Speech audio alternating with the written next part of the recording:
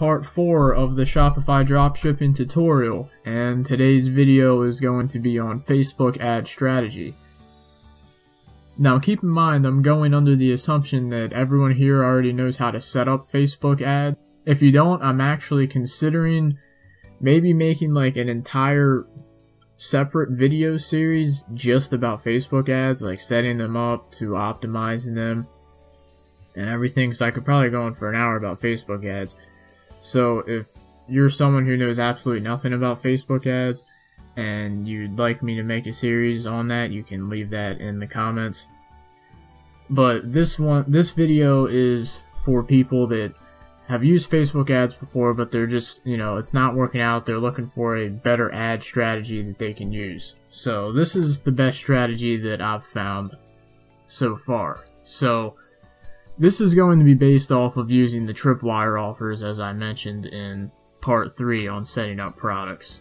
So what you will do is you will have your item that you're going to give away for free plus shipping, and you're going to set up 5 separate ads for that item. Now how I like to do it is to set my targeting, the first ad to be semi-broad, and then slowly get narrower and narrower each ad, so the 5th ad would be the most targeted. Now ways you can do this is by editing the age group, the gender, page likes, interest, and things like that. It's going to vary. Your options will vary depending on whatever niche you're in. So your first ad is going to be the broadest, the biggest audience, and then you're slowly going to get smaller and smaller audiences. Now, you don't have to do it just like this. If you want, you can just set up 5 sort of different audiences. Maybe they're all the same size. You're just targeting different age groups. That can work too. Like say you're just targeting a specific page like or something, and one of your ads is for 20 to 30 years old and another's for 31 to 39, another's from 41 to 49. I mean, you can do that too. I prefer the broad to narrow strategy, but that one does work as well. So after you've set up those ads, what you're going to do is you're not going to set the tracking, conversion tracking for checkouts right away.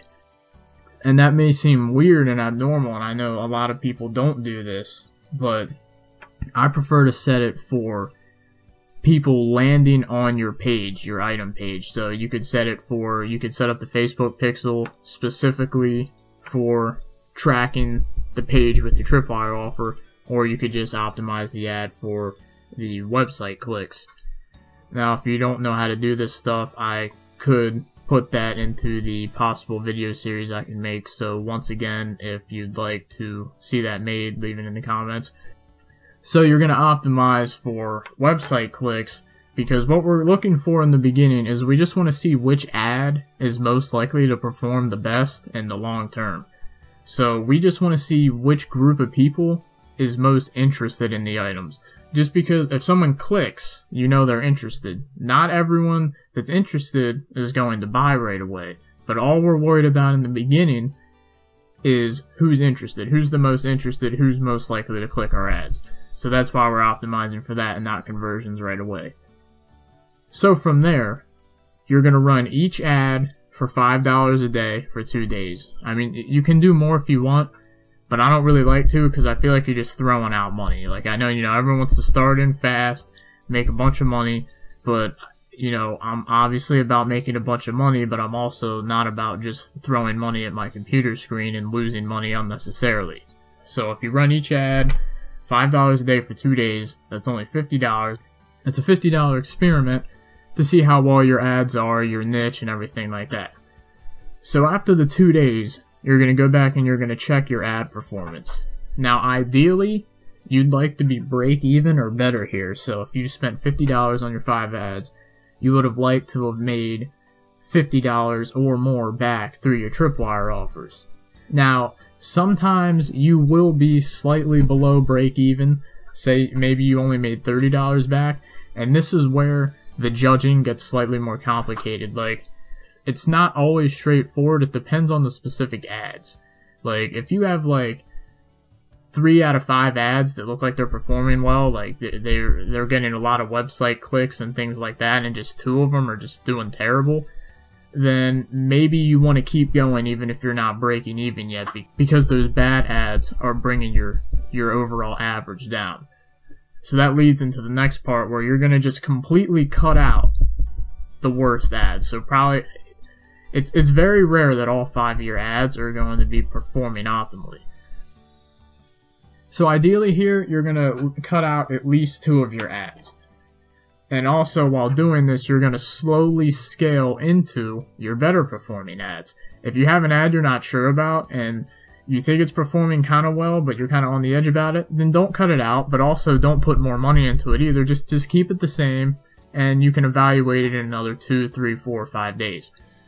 So you're going to add a little bit of funding to your best performing ads, and this doesn't have to be, alright, I'm going to $50 a day. No, you could up it to $7.50, you could up it to $10, you don't have to up it by a lot. You're just going to slowly scale into these and go from there. And you're also, now is where you're going to change your optimization to checkouts, because now, hopefully, you have which audiences are the best to target, so now you're going to optimize for checkouts so you can really buckle down on what ads are performing the best. What sales pitch on your ad, what text is working the best, what picture is working the best, things like that. So you're going to change your optimization to checkouts. So once you've done this, you're going to wait another few days, 2 days. I like to give these a little bit more, maybe 3 to 4 days, unless you're literally not making any money whatsoever. But like 3 to 4 days, and then you're going to evaluate again. And now, at this point, you need to be breaking even here. You can't just keep losing money. Like, this isn't a traditional business, start a restaurant and you don't profit for 3 years. No, like, you need to be profiting within the week, or at least breaking even. We're not trying to go out and crap all our money into the computer. We're trying to make money, and we're trying to make it back right away. So ideally, what you're looking for here, now that your optimization is set to checkouts, you know exactly which ads are actually making you a decent amount of money. You can see if one ad has had 10 conversions and your tripwire offers for $10 and you're profiting $5 for each one of those, and you spent $40, that ad brought you $10 profit. So that's a good ad that's safe to scale up. Or any ad that's breaking even at this point is safe to scale up.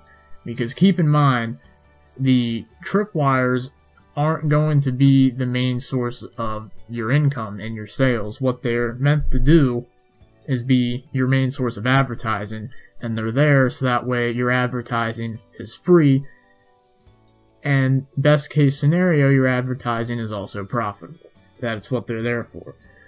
So at this point, you should already have an email list being built as well, because you should have an email pop up on your site whenever someone lands on your page. I was going to go over emails later on, but I'll just tell you this right now. When you're sending people to your site for tripwires, you don't want them leaving your site without having a chance to opt into your newsletter.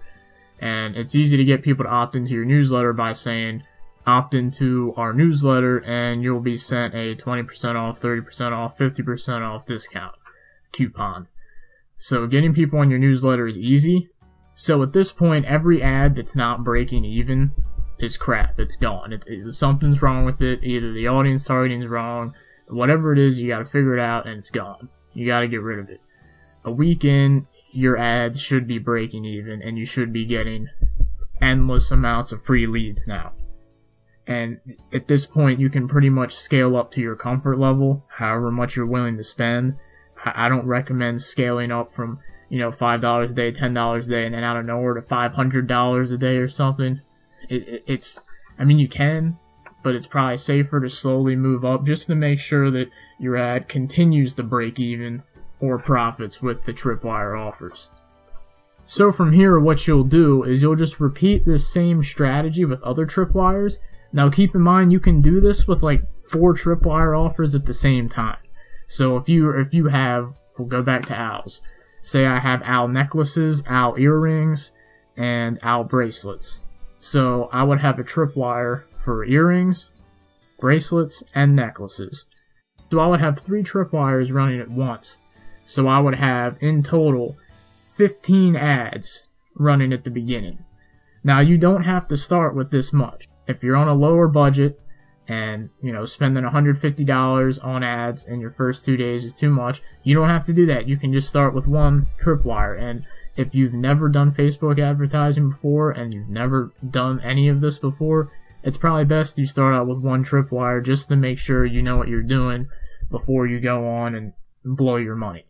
So basically, that's the gist of the Facebook ad strategy. Obviously, there's a lot more to Facebook ads themselves, as in optimizing targeting, optimizing the picture, making sure your text is right, and things like that. And as I've said previously in this video, I've considered making a whole nother video series just on Facebook ads. So if you'd like me to do that, you can leave a comment saying you'd like to see it. But this has just been an overview of a rather advanced Facebook ad strategy that I've tried to simplify as much as possible. This should easily be enough for you to go out there and start breaking even on your ads right now and generating free leads. Now, don't get discouraged if you're not. It doesn't always happen the first time. If you keep following the strategy and you keep optimizing your ads, keep creating better ads every single time, you're going to get to the point where you can break even and profit on your ads, and then everything else in your store is pure profit. So as always, thanks for watching the video. Tried to keep it as short as possible. Let me know if you guys would like to know more in depth about Facebook ads. And the next video, part 5, is going to be on email lists, promotions, and just other little small extra things that you can do for your store. So thanks for watching, and I'll see you in the next video.